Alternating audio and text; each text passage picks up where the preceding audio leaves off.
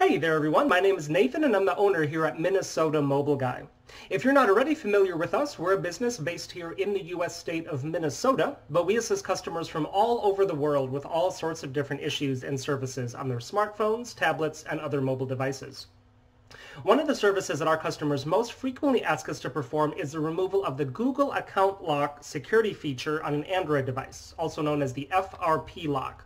Now here with us today we happen to have a Samsung Galaxy A70, and this is a device that does have the Google Account Lock enabled. As we can see here, as we're going through the setup steps, we get to the screen that says that the device was reset, and to continue we have to sign in with a Google account that was previously on the device. And that's basically exactly what the Google Lock consists of. Google added it as a security feature back in about Android 5 or so to help combat some of the theft and fraud that happens around the purchase and sale of mobile devices these days.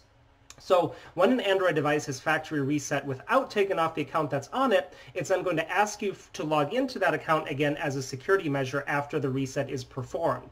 So we've been contacted by tons of customers over the years asking us to help them with this specific problem, usually either because they themselves got locked out of their device accidentally and couldn't remember or recover their login information, or because they purchased the device from a dishonest seller who didn't tell them that the lock was enabled, and then obviously they didn't have the login information to be able to get back into it.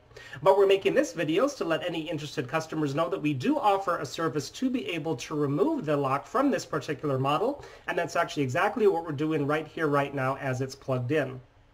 The good thing about this procedure is that it's something that we can do for just about anyone, anywhere in the world, so you don't necessarily need to be located here in our local area in order for us to be able to do this for you.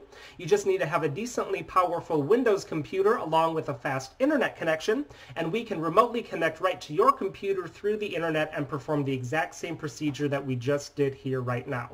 So obviously, as you can see very clearly, we were on the Google factory reset screen there, and then once our program finished up that does the removal for us, the device just restarted, and now we should be able to see that we can now get all the way through the setup steps without seeing the Google account lock. No tricks here trying to pull the wool over anybody's eyes. We didn't log in with our own account or anything like this. This is actually really something that we can do with our programs, and we're just showing all of the steps here from start to finish just as proof that we actually can. So now that it's restarted, we're going to go ahead and start going through the setup steps here. So we're going to agree to the terms and conditions, and we don't need to bring any data over from an old phone. We don't need Wi-Fi actually, so we can just turn that off and then skip.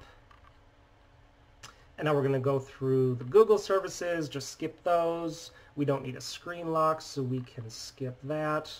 And these are all very good signs because previously we were never able to get to any of these options. We would have seen the Google lock by now. So that is a very good sign that it has actually been removed. We don't need a Samsung account, so we're going to skip that, and I think that should be it. Yep. There we go. We are all loaded up, and at the home screen here, we can see that we have full access to all of the apps and settings and features, and this is just like a brand new device that never had the lock on there. While I'm here, I'm going to go ahead and jump into the settings just to show you exactly what we are working with. So under the About Phone section, we can indeed see that we have a Galaxy A70. Once I dismiss that, there we go. And then the specific model number there that we are dealing with here is the A705FN. So this is actually a device that is not originally from the US. This one would be sold in other countries, but they're very commonly imported into the country for use on GSM carriers by certain people who like the functions that an international phone provides. And so we have had quite a few customers contacting us for assistance with this one.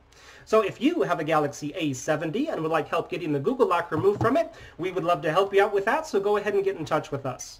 All of our contact information will be right down in the video description, and I'll also put a slide at the end of the video here that has all of the details there as well.